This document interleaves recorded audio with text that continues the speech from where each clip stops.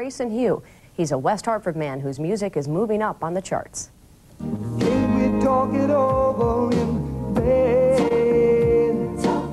West Hartford's own Grayson Hugh is doing big things these days. The 30-year-old singer-songwriter is making videos, writing, recording, and taking his show on the road.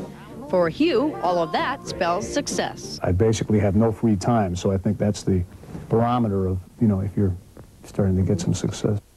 Grayson Hugh comes from a musical background. His father and stepmother are the two longtime stars of the children's show Ring Around.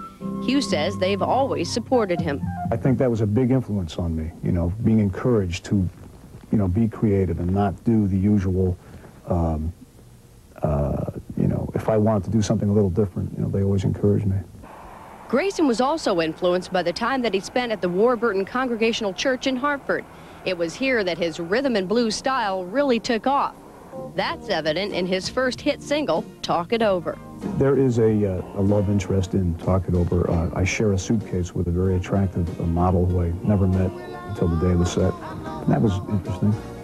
Bring It All Back is the second hit single to be released off his debut album, Blind to Reason, a song that's quickly moving up the charts here in the States and is already a big hit in Australia. But despite his huge success, Hugh has kept things in perspective and kept Connecticut in his heart. I love Connecticut. I mean, it's where I grew up here in West Hartford, and it's got trees, which New York doesn't have very much.